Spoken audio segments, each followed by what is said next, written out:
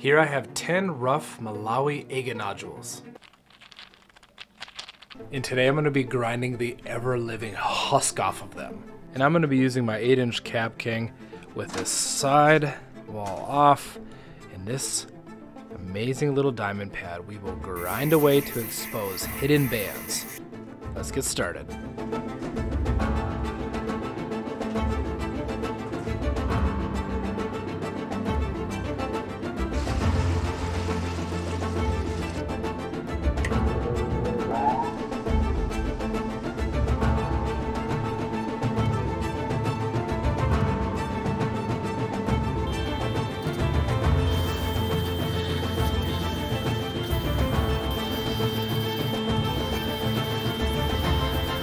So as you saw, the idea is to grind away on the husk on these windows that we see on these agates and clean them up and get them prepared for polishing, which is what we are also going to be doing in this video. And look at how beautiful that little Malawi agate is. It is a perfect full pattern, great colors. Now some of these Malawi agates have really beautiful patterns showing up. They're just dirty and need to be cleaned up like the very first one.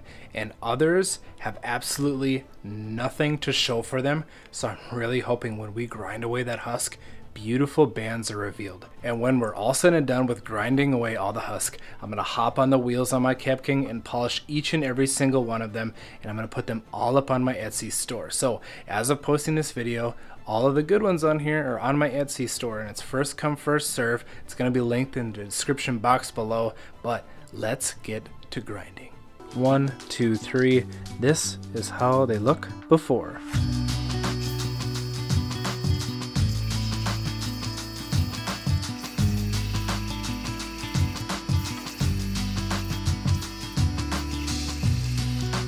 So the process of grinding the husk off of these is actually a lot harder than it looks. I knew that coming into this, but we basically got to get it to a flat surface, so you got to go through a lot of rough to get to that. But it is worth it because these three are amazing. Granted, they're pretty much dry right now, maybe a little soggy, but when they're polished, they're going to have mirrored finishes.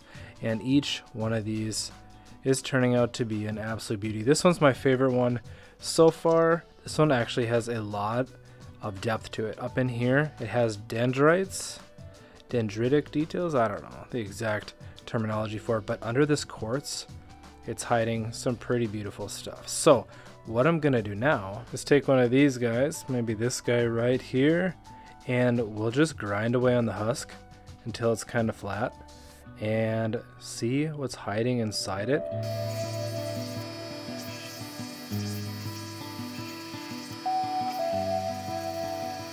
Might be kind of hard to tell, but there are some agate details coming through on the husk.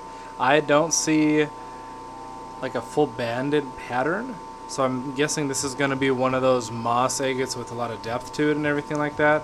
So it's not going to be as fun of a reveal as I was hoping for. Let me just whip the grinding out on this one and we'll show you when it's done. So I just finished up this really funky one, and it does have some unique details in there. It does have some bands in there, some kind of cloudy bands in here, dendritic goodness going on over here. As you can see, there's a lot of character to it. So I have polished these before and they do turn out pretty cool, so I think I'll try to polish this one, but we'll just see how it turns out in the end. So I have 5 of these Malawi agates grinded down, prepped for polishing, and they're looking awesome. We have 5 more to go. It's taken a lot longer than I anticipated, and I knew it was going to take long. I just didn't think it was going to take this long, and my hands are starting to cramp up a little bit, but it's worth it because you're seeing the results. These are so beautiful, and I want to show you something kind of funny about my setup that might not be conventional. So right here where my water shoots out of, that is not the normal spot where the water shoots out. That's something I put on here. This little additional water thing you can get from, I believe, CabKing or High Tech Diamond's website, but normally on the CabKing it has this water port that shoots out of there, but for whatever reason on this side of my CabKing. It's in these hoses. I have like a blockage or something. So I think what happened in my bucket of water, there was some contaminants that got up in here and formed some sort of clog in the ports, because like way up in there that shoot water down over the wheels. It's not going to show up very well because it's really dark, but I think one of them is clogged on the further end of it, causing water to not shoot out anywhere. So I will probably try to fix that before we get to polishing, because it's nice having water on these wheels and not moving this thing around everywhere. But 5 more beauties to go. These seem to have a little bit of depth to them, so it's going to take a little while to get all the faces. This one will be easy. That's so pretty. But I'm really excited to see what's going on with these. So let's get back to grinding, and I'll see you when I'm done with these 5.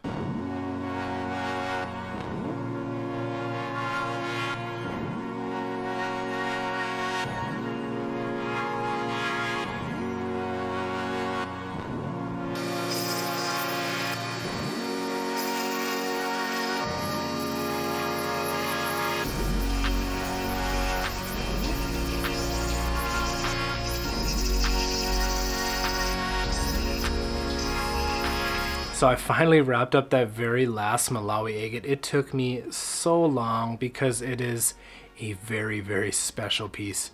It is very unique. It's not like any of the other Malawi agates that we worked on so far, and I had to be very careful with it. Let me show you why. So here's our batch. They are looking really, really phenomenal, and this is that very last one I was telling you about. It is extremely unique. So we have a lot of work to do with this one to make it look what I'm hoping is going to be insane, but it has so much depth to that. And how funky is that? It's so clear, and it has just this part of the agate that has the bands and everything in there, but it's just the outside inside agate. I don't know how to explain it. It's really, really crazy. And like I mentioned, all of these are going to be going up on my Etsy store, but there is actually one of them that I'm going to be keeping for myself, and after I polish them all, I'm going to show you which one that I'm going to be keeping for myself because I just love it so much. But now we're going to be using my CabKing to polish all of these beauties. We're using the res wheels starting at the 280, 600, 1200, 3000, and 8,000. So let me get all of my gear on, and we will make all of these beautiful Malawi agates perfectly polished.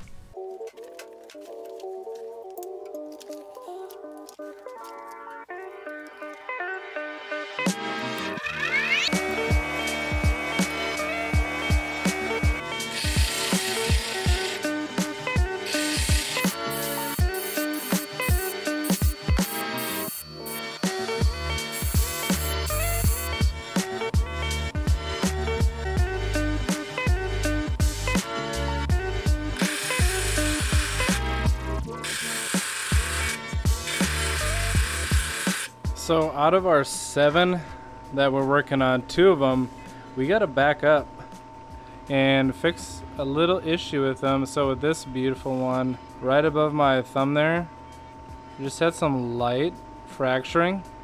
So I'm just going to step back a couple to 280 and then run it through 600 again. Should knock it out. And then this guy right here, I don't know if you'll be able to see it. It's right above my thumb.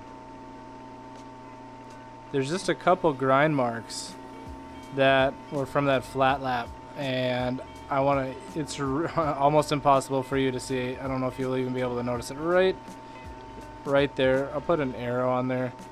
But yeah, got to get those taken care of before we can move on. So I'll work on those 2 for a second, and then we'll move on to my favorite side, and we'll whip through these.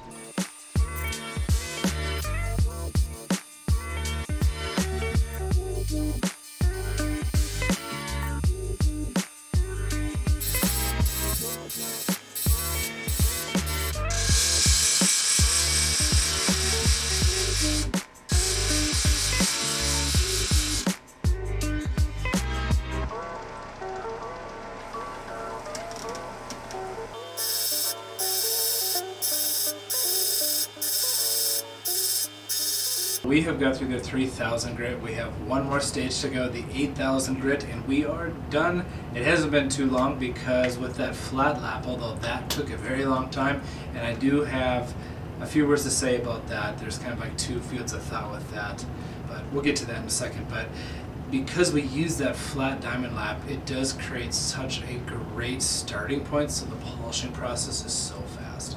So I think it's only been like an hour, and I've got all those through the 3000 grits. So I just have to switch my external water source to the other side, and we will get all wrapped up. But I just quickly wanted to say, if you enjoyed this video, or if you're enjoying this video so far, hit that like button. It really does help support our videos, and if you're new here, do me a huge favor, hit that subscribe or follow button so you can join us on more fun videos like this, more cutting videos, and more rock hunting videos. I love taking you all with, and it's always just such a fun time always. So let me switch some stuff around here, and we'll wrap this up.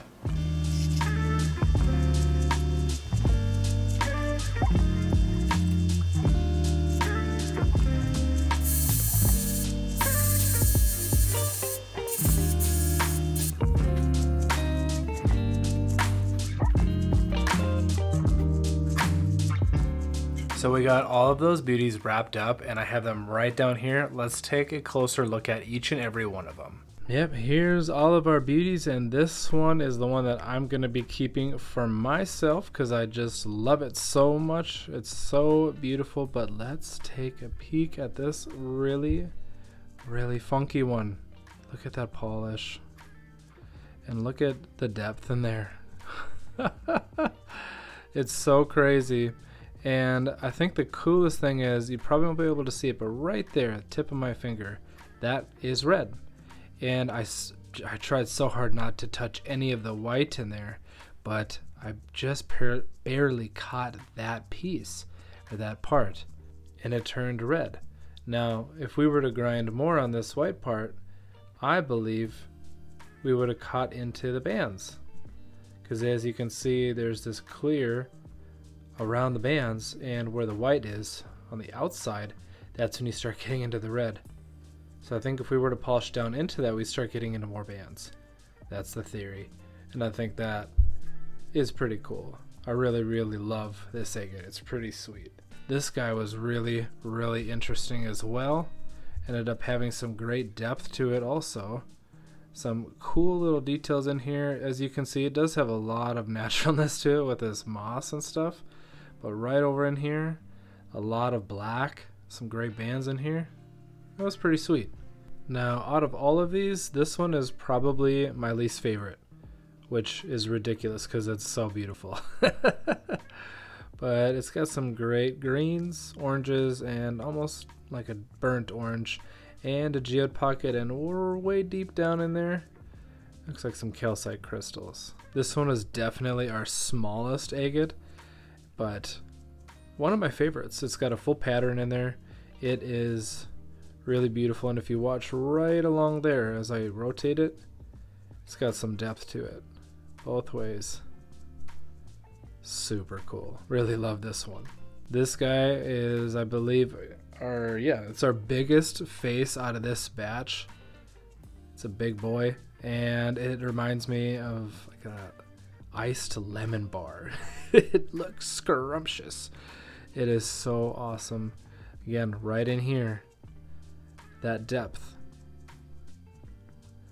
I love these Malawi agates. Malawi agates are becoming some of my favorite. They are so phenomenal, and it's a geode agate, a little pocket in there. This is one of those ones that I said is going to look a lot better polished. If you, and part of me is like, I should have ground down more in this quartzy area, but if you look close, I'll try to zoom in a little bit more. It's going to look terrible, but it's got a lot of details in there that if we ground down more, it would have become more exposed. But I think it's pretty cool having all of that in there. And then over here we have black, some dendrites. It's seriously so phenomenal. This guy right here has such a beautiful pattern with the bands. It's got some quartz around in there, oranges, red, just the way it rolls up. in like different shades of orange into red, hits the quartz in whites into yellows into clear. It's so pretty. And right here is the flow channel, which is really, really great. So I love this piece. This one's so awesome. Now out of all of these, this one is my favorite. It is the best bands, some of the best bands on a Malawi agate I have ever polished. And it turned out perfectly. This is a premium polished Malawi agate. This is not going to last very long on my Etsy store. That's all I'm going to say. Someone's going to get snatched up. This is seriously phenomenal. Such great bands, great color. White contrasting with the orange and the dark, almost brown. So cool. Seriously, like this is one that I am actually probably going to regret selling someday, but we'll get more. I have a few more Malawi agates to cut open and polish. And this is the one that I'm going to be keeping to myself. This one is really special to me, and I don't know if you'll see it the way that I see it. I think it looks like an abstract version of Mary, so I think it's really beautiful. So I've given this one the fun little nickname of Our Lady of Malawi. And yeah, I just think this is really, really special, and that white in there is just absolutely pure. It's just so vibrant, so light, and like I said, I just think it's really special. So it has kind of a funny backstory to it. I'm not going to share it here. If you ever see me in public and want to hear about it, just ask and I'll be happy to tell you. But this is pretty cool, so I'll be keeping this one for my collection. So those are all of our polished Malawi agates, and again, they are going to be listed on my Etsy store, which is linked in the description box below, as well as my CabKing and the res wheels, and the discount code for 10% off those res wheels and other accessories is code AGATEDAD. It's all linked below. But earlier I mentioned 2 frames of thought with that end flat diamond lap. So the grinding process with that, for all, I started with 10, one of them was a bust, so 9 of them. It took probably 3-4 hours to grind away the husk and get it to the state where it's ready to polish. And like I said, once you're done with that, the polishing process is a breeze. It was just over an hour. If you cut out all of the camera adjustments and everything like that, it was probably an hour to polish 9, and those are decent sizes. So if you think about it like that, it took me about 5 hours, probably 4.5 to 5 hours to polish all 9 of those. That's not too bad, but you think about the grinding of the husk process part of it, that probably wasn't the best use of time. So the 2 frames of thought is, if you have a CabKing, get that 300 grit diamond lap, and it's much cheaper than the faster process, which would be just get a saw, run it through the saw, and then get to polishing. Saws are a lot more expensive than that end piece, so it's, like I said, 2 frames of thought. Have the CabKing with that flat lap piece to grind the husk away. It's going to be a lot easier if you're doing it one at a time, or get a saw to cut the end off of it and then get to polishing. So either way is fine. But anyways, and I'm done being long-winded, and I'm winded while being long-winded. So I hope you all enjoyed this video. I had a blast. If you like this husk grinding video, rewatch it, because I'm not doing that again. I'll probably do maybe smaller batches in the future, not 10 at a time. But anyways, I had a blast, and thank you all so much for joining me on it. Make sure you leave a thumbs up, comment, share. All that stuff helps support our channel and our videos, and I appreciate you all so much. We'll see you next time.